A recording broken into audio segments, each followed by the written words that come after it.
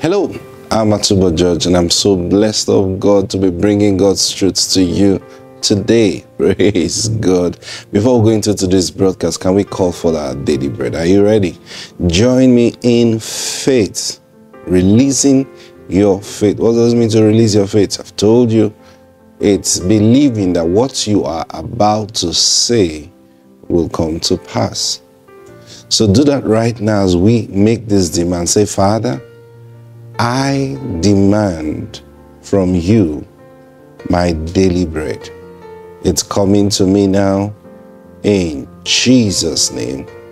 Amen. Praise God. Thank you, Holy Spirit.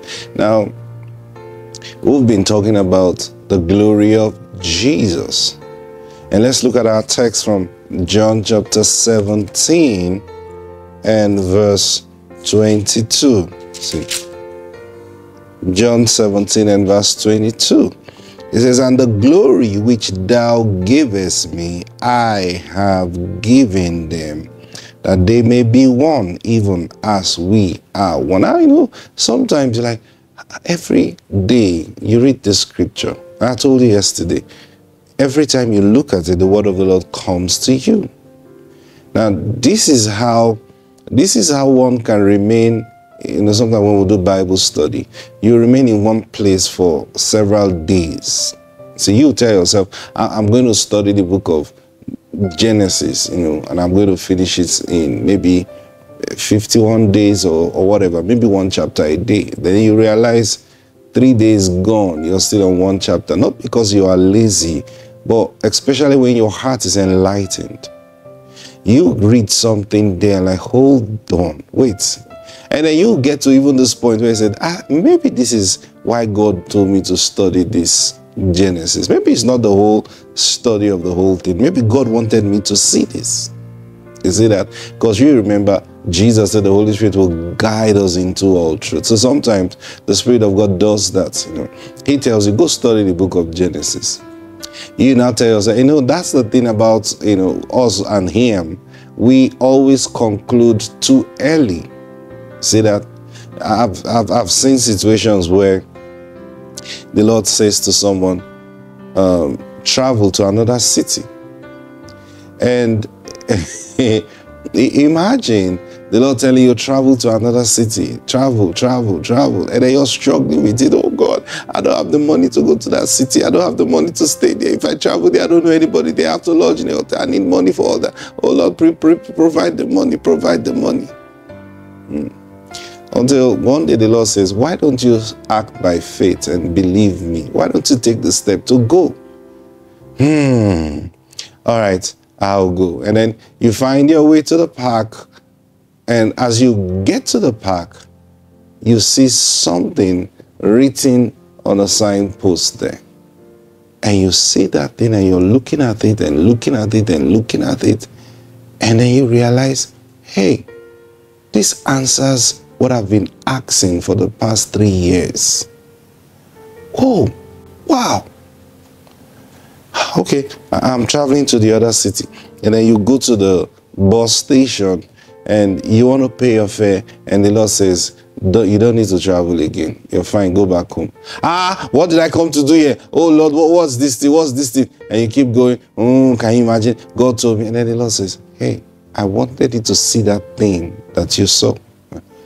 Oh, and then you go, why didn't you just tell me that you wanted me to see something at the park? Seeing, He communicates with us the way we will receive His word. Now that's the challenge a lot of people have. They find it difficult to understand His speech.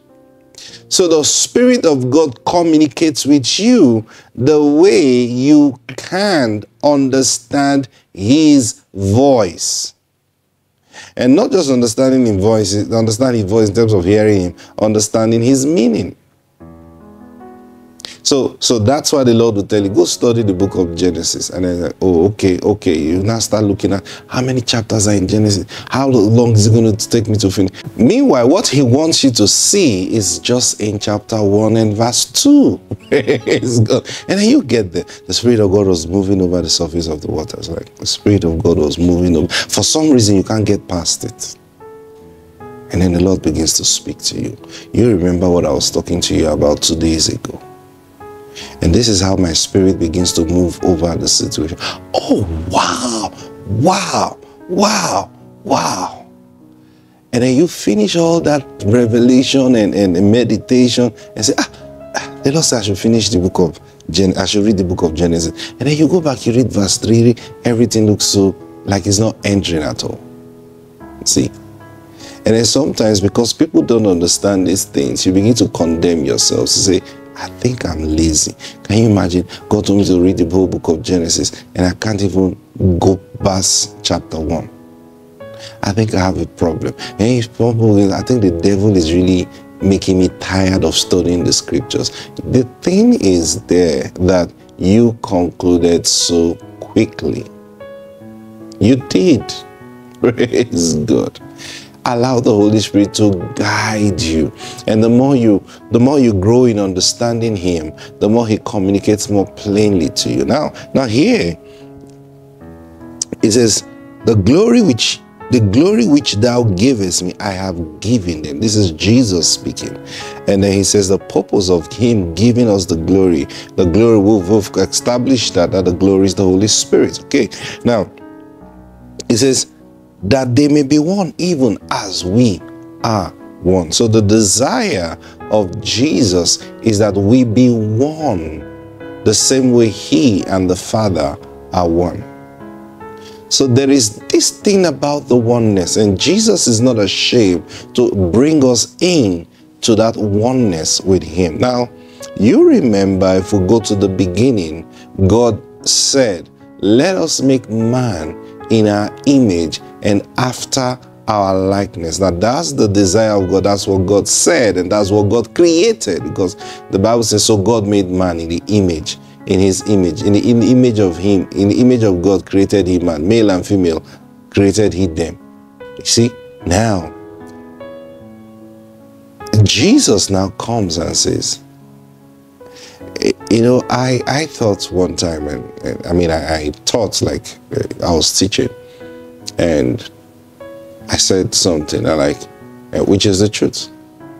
Adam was not in the image of God. Not because God changed his mind. Now that's the thing. Sometimes when you say certain things, people don't understand where you're coming from.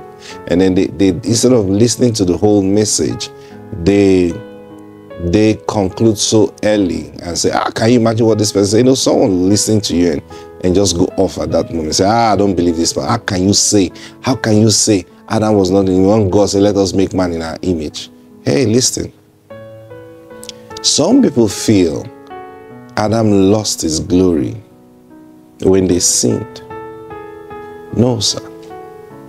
No. He was not in the image of God. Adam was flesh. What God created in Genesis chapter 1 is a spirit, because God is a spirit. So now you find Jesus coming years later, thousands of years later, and saying to the Lord that the glory which you have given me, I have given them, so that they will be one as we are one.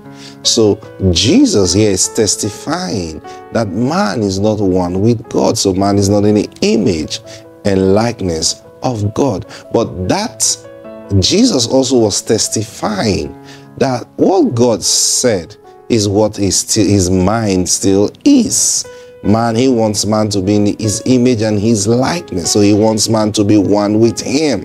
So Jesus here, and I told you this, that the reason Jesus came is to give us life. He was to bring man in to this place of oneness, in the same image and likeness with God.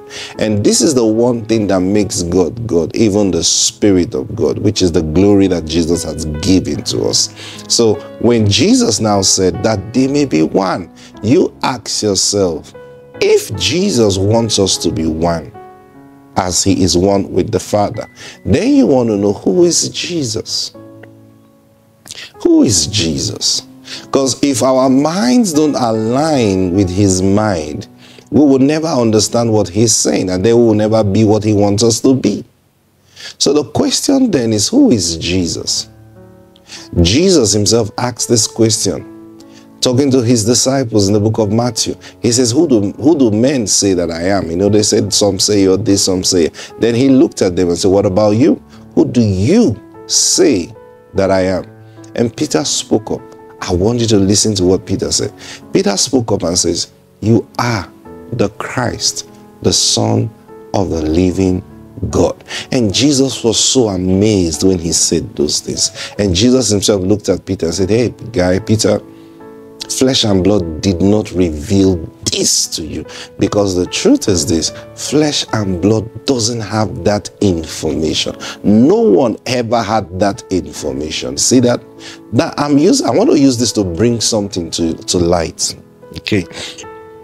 So Peter, looking at Jesus, who everybody saw was a man, the best they thought of was he was an anointed man. In other words, he was a prophet. He had powers to do miracles and things. And Jesus said, who do you say that I am?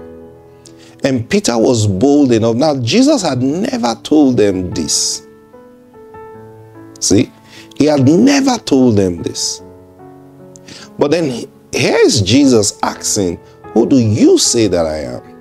And Peter says, you are the Christ. Now that's a big statement that can cost Peter his life in the presence of Jewish people or the leaders of the synagogue. How dare you call a man the Christ? Do you know what you're saying? Now what was Peter saying? Peter was saying, you are the Holy Spirit. That's what Peter was saying. Christ means, simply put, you know, all definitions people will give you. Simply, Christ means the Holy Spirit. Yes. So Jesus was actually saying, you are the Holy Spirit.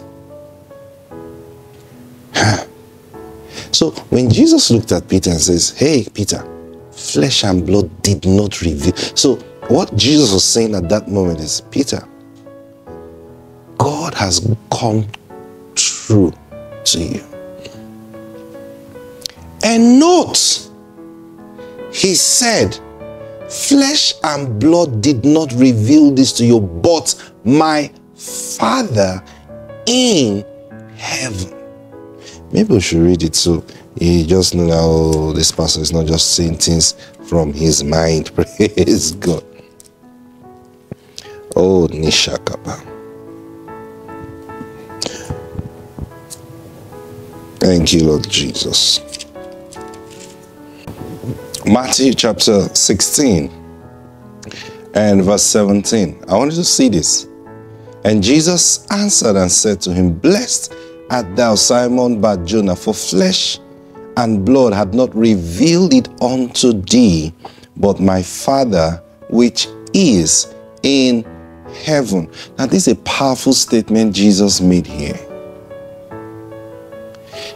Peter just said, you are the Christ, the Son of the living God. And Jesus, and several times Jesus will say, the works that I do, I don't do it myself, you know. He will say, the Father that dwells in me, he is doing the works. So you see, Jesus says, the Father that dwells in me. You remember when Jesus said, when they asked Jesus, teach us how to pray. And Jesus said, this is how to pray. Our Father who art in heaven. Okay? Now, remember, he says, the Father that dwells in me. And then he comes again and says, the Father that is in heaven. Now, in this case, he looked at Peter and says, flesh and blood did not reveal this to you, but my Father who is in heaven. Now, what did Jesus mean by that statement? Jesus was saying, what Peter just said, he said it because he was ordained from the very beginning to have this knowledge. And what just transpired, like I told you earlier, no one had said this before. No one had seen this before. You know what Paul said? I have not seen, ears have not heard, neither has it entered into the heart of man, the things that God had prepared for those that love him, right? Okay, now Peter speaking, responding to a question, okay? And he said, you are the Christ, the Son of the living God. And Jesus goes, wow. He said, you are blessed, Peter, because my Father in heaven gave you that revelation. Now you will think, when he says, my Father in heaven, how do I explain this to you now? So you don't, sometimes these things are so real in our hearts, but in communicating it, we have to pick our words. So you don't just run off and say, you know, you're saying what is wrong. See, now,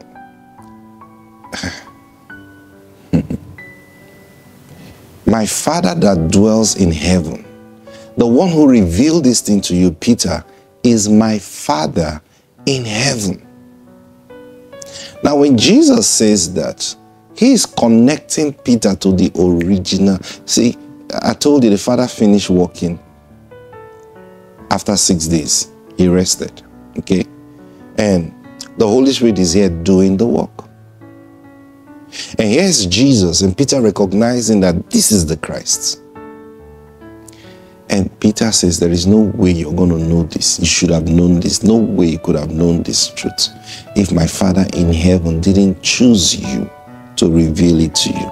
And that's why Jesus went further to say, and I say to you, you are Peter, and upon this rock I will build my church. And I know people have come to say he wasn't referring to Peter. He was referring to Peter. I'll tell you the truth. He was referring to Peter. Argue it like the way you like. But he was referring to Peter. This is the problem with a lot of people. They don't understand what he meant by I will build my church. So your problem is there is no way God could have built his church on a man. So some people say he was referring to the revelation upon this rock. No, listen to the statement. You are Peter, and upon this rock I'll build my church. What Jesus was completely talking about was because the Father had chosen you to reveal who I am. It means the Father have chosen you to take up the work from where I stop. And that's simply what Jesus was saying. No man can build the church. And the church cannot be built on a man. But God needs men working hand in hand with him to build the church. Are you getting what I'm saying? So when he says, upon this rock, I will build my church. You don't picture a structure on top of a man. You understand what I'm saying? Oh, the church was built on Peter's grave. Oh, come on now. So that's not what Jesus was referring to. What Jesus was referring to is, look, you're going to be the point man that God is going to use to build the church. Why would Jesus say that? The fact that my Father, because Jesus asked that question for a reason. He wasn't just asking a random question. He knew that his time was coming to an end. So he needed to know, who have God chosen after me for this work? He needed to know. So when he asked that question, what was he looking for? The person God have chosen will receive a revelation from God in heaven. You see that now?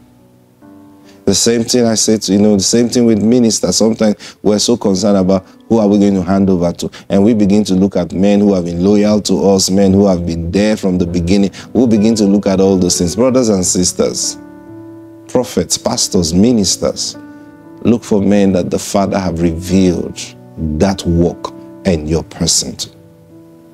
If they don't know you, they can't carry on your work. Assisting you doesn't mean they know you. You must find out if they know you. And when I mean if they know you, not just they have been with you so they know me, no. If they have received the revelation of your person, if you are genuinely of God. So Peter, recognizing that this is the Christ, brought him into this place. So when Jesus said that they may be one, he was referring to we becoming him. And who is he? He is the Christ. My time is up for today, praise God. I'm going to continue. I mean, explain, because you need to understand this. I'm going to continue tomorrow. Father, thank you. Release your grace for knowledge and understanding on the church. Let your children know you. In Jesus' name. Amen. I'll see you tomorrow. God bless you.